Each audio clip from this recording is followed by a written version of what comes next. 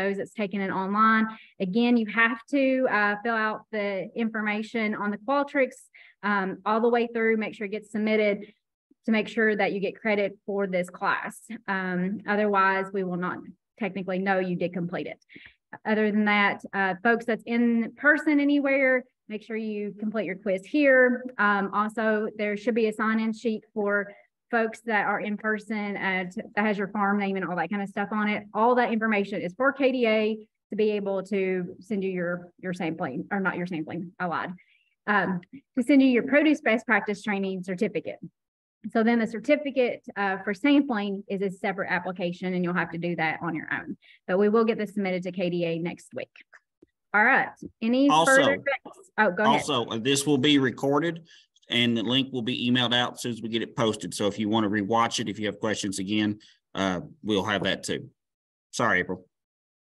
That's good. Anybody else have anything? Any questions before we get started? All right, I'm gonna get started. Philip, text me if you can't hear anything, okay? Maybe I'll get it started here.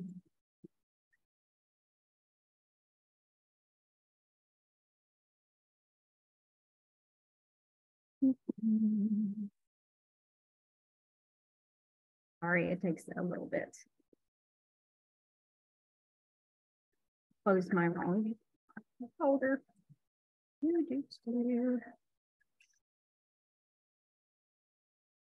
I have plenty of things open on my side, so sorry.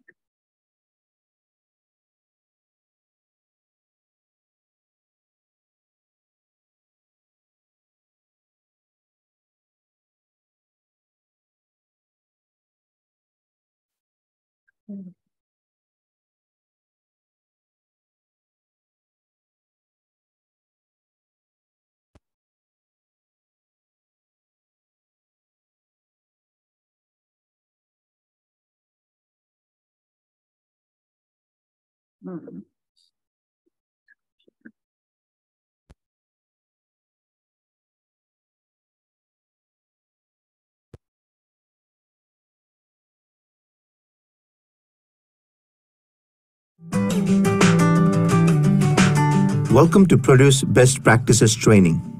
Food safety has received increasingly more attention in the last decade. This training will help you understand best practices to help reduce food safety risks on your produce operation. Everything in this training is completely voluntary, but as legislation evolves, new regulations may apply to your farm. There are 3 main food safety programs produce growers should be aware of. The first program is the Produce Best Practices Training presented in this video. The training is intended to provide introductory knowledge of produce food safety. Completion of this PBPT training program by at least one individual associated with a farm operation is a requirement in order to receive an all samples certificate, which allows the sampling of raw fruits and vegetables at the Kentucky Department of Agriculture registered farmers markets and Farm Bureau certified roadside markets. Participants will be issued a Produce Best Practices Training Diploma. Third-party GAP is an audit-based certification program that is based on buyer requirements. What this means is that you only need to worry about this if your buyer is requiring it. Generally, farmers market vendors will not need this kind of certification. If you think you may need a third-party GAP audit, your county agent can help you get started. The Food Safety Modernization Act, or FSMA, is a federal regulation, different from third-party GAP audit. The Produce Safety Rule is the portion of FSMA that specifically applies to produce growers. If your farm has had an average of more than $25,000 total sales per year over the last 3 years, FSMA may apply to you. Your agent can help you check whether FSMA applies to you. The Center for Disease Control and Prevention estimates that each year, nearly 1 in 6 Americans get sick, 128,000 are hospitalized, and 3,000 die of foodborne diseases. Why would fresh produce contribute to that number? Many fresh fruits and vegetables are eaten uncooked. There is no kill step. Microbial contamination is difficult to remove once present on the surface of fruits and vegetables. Microbes can easily become internalized through natural features such as stem scars or wounds or injury. It's not simply a case of visibly dirty produce.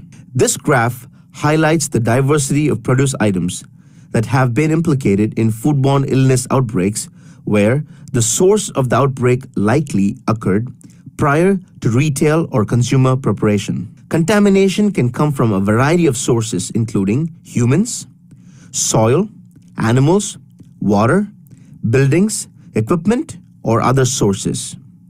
Animal and human feces is the single greatest threat to on-farm food safety. Water poses the other major risk. Bacteria, viruses, and parasites are the key causes of foodborne illnesses in produce. Common symptoms of foodborne illness are fever, nausea, diarrhea, headaches, and cramps. The most susceptible populations are infants and children under 5, elderly populations, pregnant women, and immunocompromised or otherwise ill people. Not all problems start on the farm. Some of the most common food mistakes are not maintaining holding temperature, using poor hygiene practices, improper cooking, contaminated equipment, or getting products from unsafe sources. For food safety issues originating on the farm, developing a prevention plan is the best defense against foodborne illness. If you have the ability to exert control over any portion of the supply chain, do so in a way that improves the food safety of the product. This includes pre-season decisions while planting, irrigating, fertilizing, and spraying, during and after harvest, during transport and storage, and at the market. Next, we will walk through a few different specific things you will want to consider to prevent food safety risks on your farm. When you're planning your production, mapping your farm can be effective in looking at possible negative associations. Are livestock directly adjacent to vegetables with no buffer? Is a cull pile or manure pile draining into the field when it rains? Do you know how the neighbor manages the field that drains onto yours or that sends dust your way? Is the area subject to flooding or potential chemical contamination? If you think there may be issues with one or more of these problems, having your soil tested is a great next step.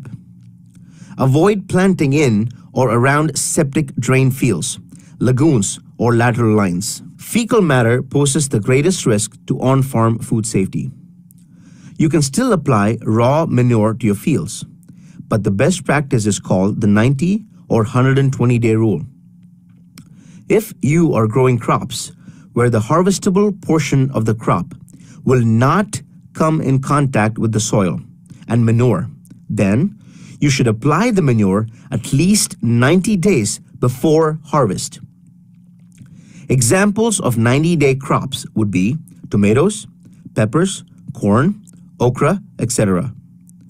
If the harvestable portion of the crop comes in contact with the soil, then you should apply the manure at least 120 days prior to harvest.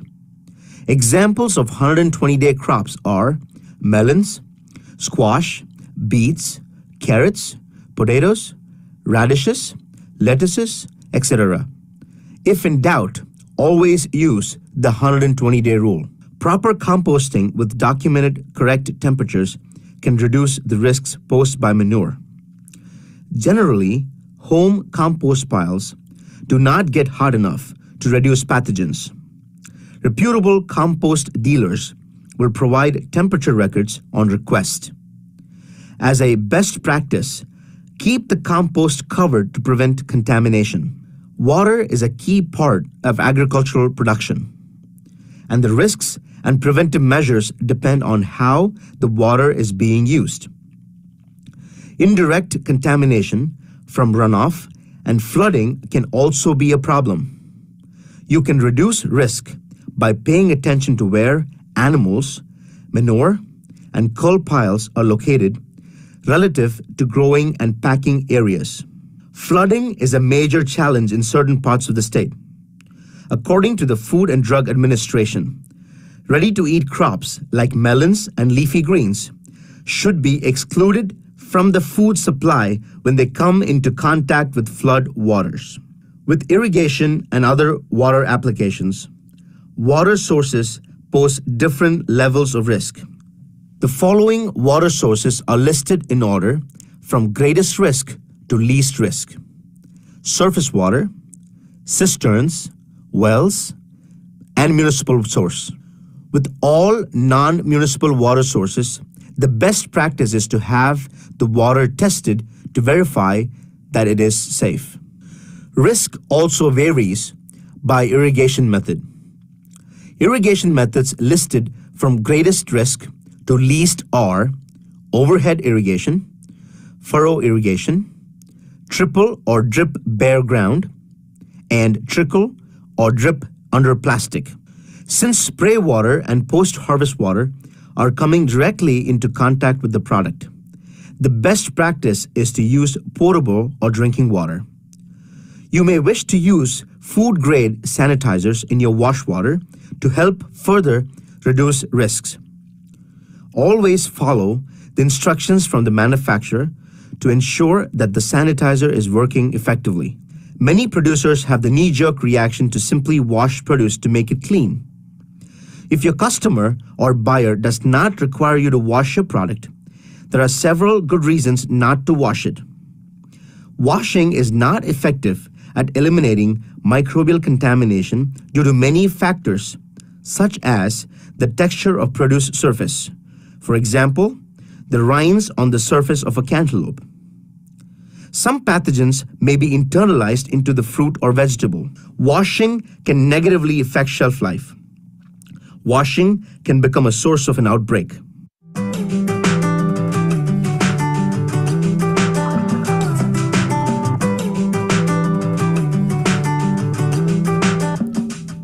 Humans are the animals that pose the greatest risk to food safety on the farm.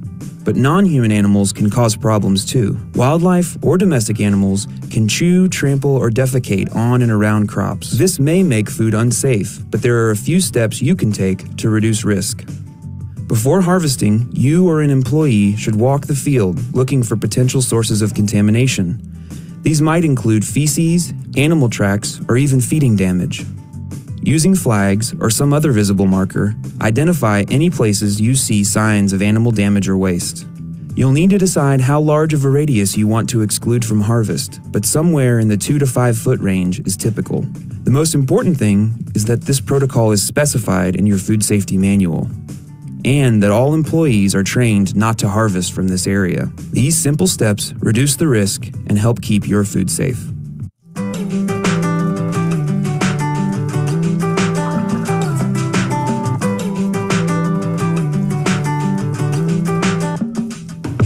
Farming isn't like some professions with pristine clothing and all-day air conditioning.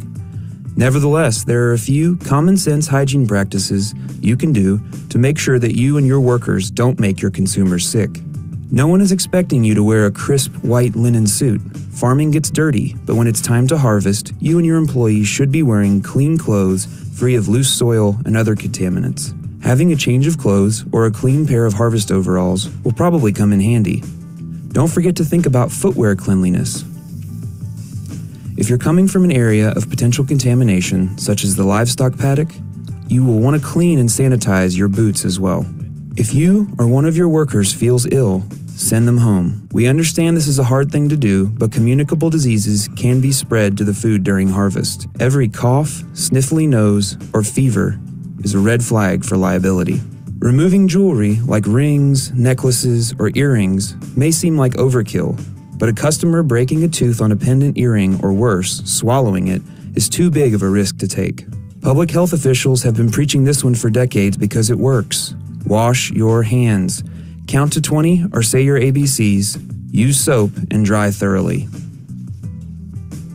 Clean your tools. This might be the easiest one to forget, but it's really important. That knife is cutting into every piece of produce you harvest. Your tools might even touch the food you harvest more than your hands do. Take care of yourself and your workers by providing water and a space for breaks. Healthy and happy workers are better able to do their jobs. If there are incidents or actions you have to take, including sending someone home, be sure to record it in the logs associated with your food safety plan. Worker health and hygiene aren't complex, but they are central to keeping food safe.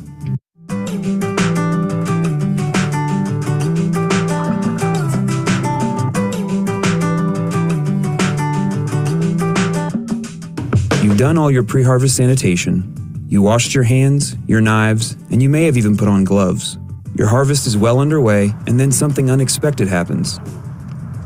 You or your worker might be tempted to ignore an injury, rub a little dirt on it, and tough it out. But bodily fluids can be a source of contamination.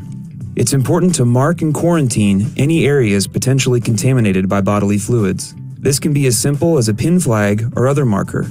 No one will harvest within an established radius around that flag. If you aren't working alone, let your coworkers or supervisor know about an incident. Treat the wound according to first aid protocols. Take care of your workers or yourself. Small cuts can be covered by just a bandage. In the case of severe cuts, bandage the area and then place a latex or nitrile glove over the injury. Simply make a note that the incident happened in whatever log you have available, and that's it. You're back to work.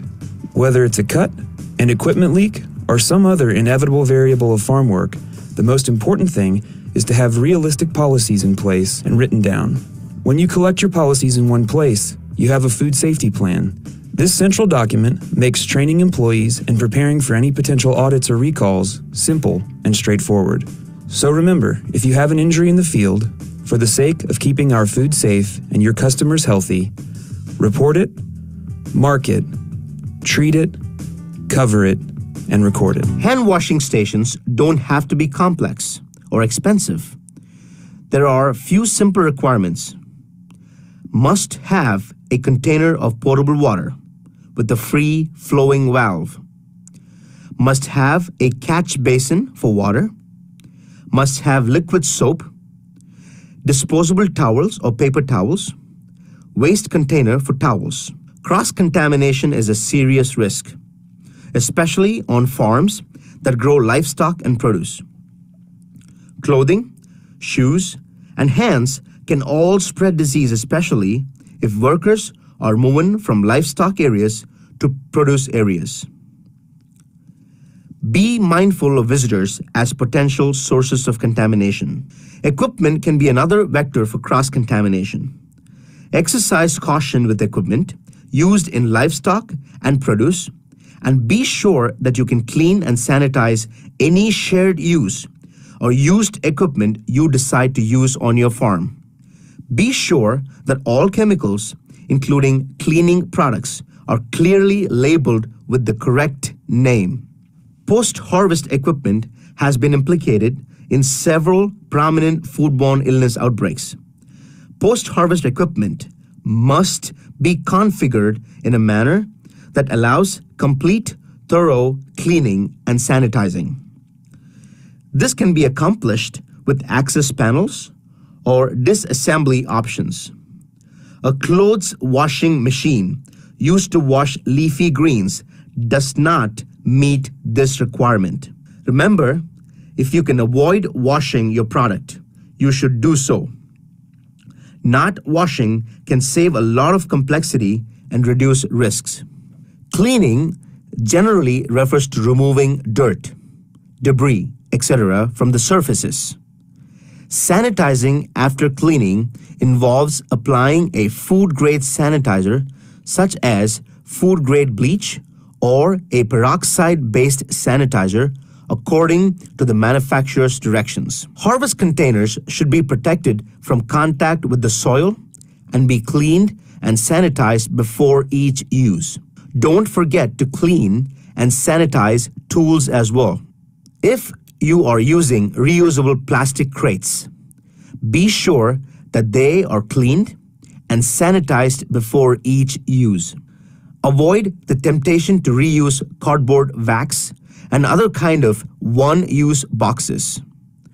While there is cost associated with using old boxes, the risks are simply too high not to. Temperature management through the packing and storing process can help reduce risks further and extend shelf life of your products. Low temperatures supplement good sanitation practices. Avoid delays that postpone cooling. Consider time from harvest to packing house, time from arrival to cooling of the produce, and speed of cooling and final temperature. With all of the practices above, keep records of the preventive steps you take.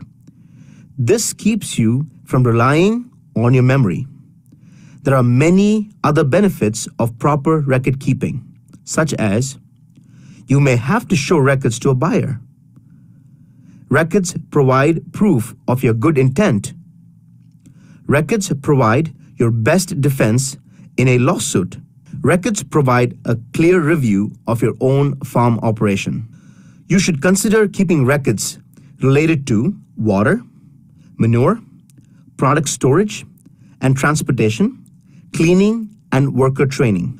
A strong farm food safety plan begins with approaching all aspects of your farm with the mindset of how does this improve or impair the food safety of the operation.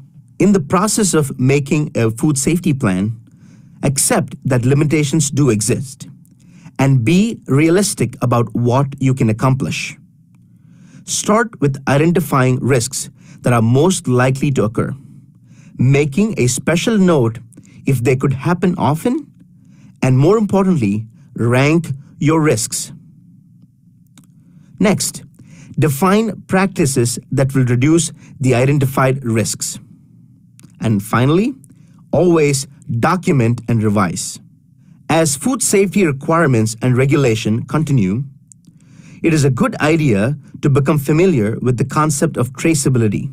This simply means documenting where a product came from and where it goes. Specifically, we are concerned with knowing one step back, such as the field or the person you bought the product from, and one step forward, the person or entity who bought the product from you. There are many different ways to accomplish this traceability, but even a simple system is better than none at all. If you are interested in developing a traceability system, your local county agent can connect you with a specialist. On-farm produce safety, including Good Agricultural Practices or GAP, Produce Best Practices Training, or FSMA, all are a continuum. You will never reach a point where you don't think about what you're doing and how you could enhance the safety of your farm.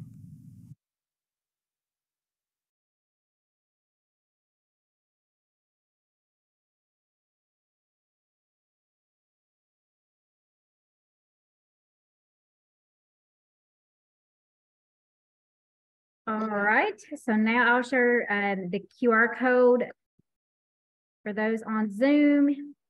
You're welcome to scan this code, and with your phone, all you have to do is open up your picture camera, and it should take you right to it. You should be able just to click on it. April, what if we are on our phone, actually? What is it? Well, what if we're on our phone and we can't take a picture of it right now? That's okay. Hold on just a second. I can screenshot it. Okay. Yeah, I can get a link. So hold on just a minute. All right. All right. Thank you. And then those in person, I've already handed out the quiz to all the folks here in person. So if you're in person, you can take the other quiz and you should be good to go. So.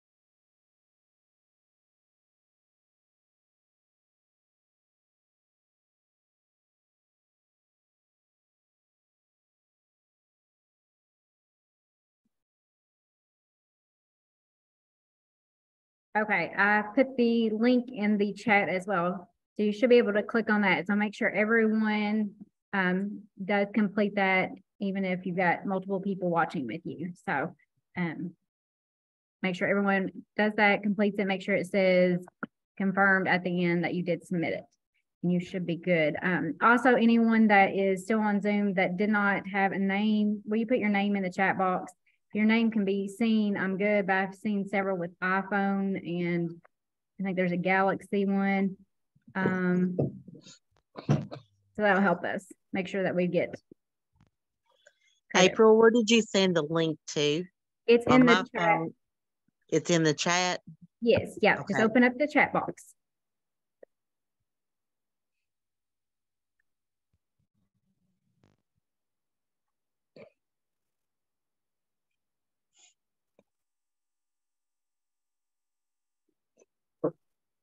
And I'll keep this going for about 8 more minutes, and give everyone time to either do the QR code or to click on the link. If something happens and I stop the Zoom tonight, and you need the link, just let me know. Just shoot me an email.